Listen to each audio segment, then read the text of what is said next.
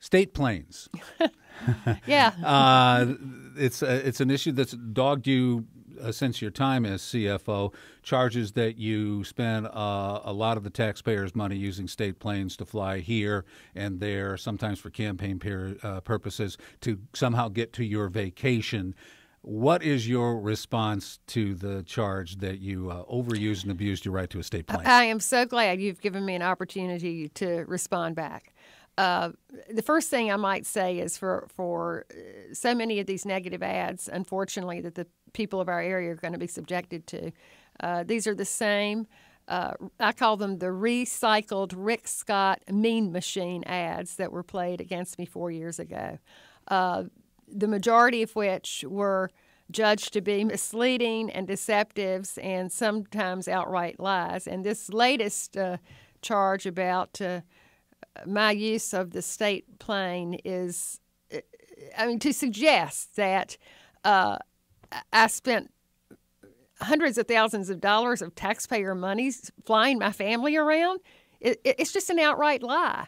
And when these charges originally came up 4 years ago, I opened the books of my use of the plane, and independent people looked into almost, I think, every time I flew in the state plane, I was in state business, and they determined that I hadn't done anything wrong.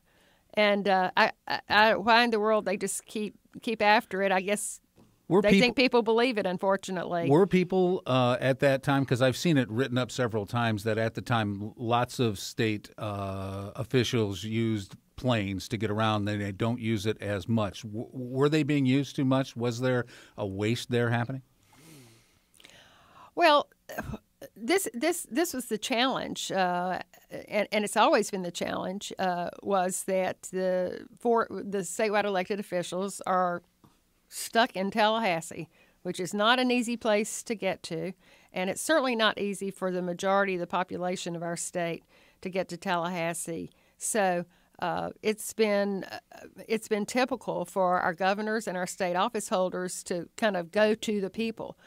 And I tried to accommodate all the invitations from civic groups and business groups and numerous convenings of issues and people wanting me to come and talk about the Office of the Chief Financial Officer. We had a number of insurance issues. So there were state planes there at the time, and we were encouraged to be able to use those treasured assets, those state planes, to fly all over the state so that we could meet the people who we represent.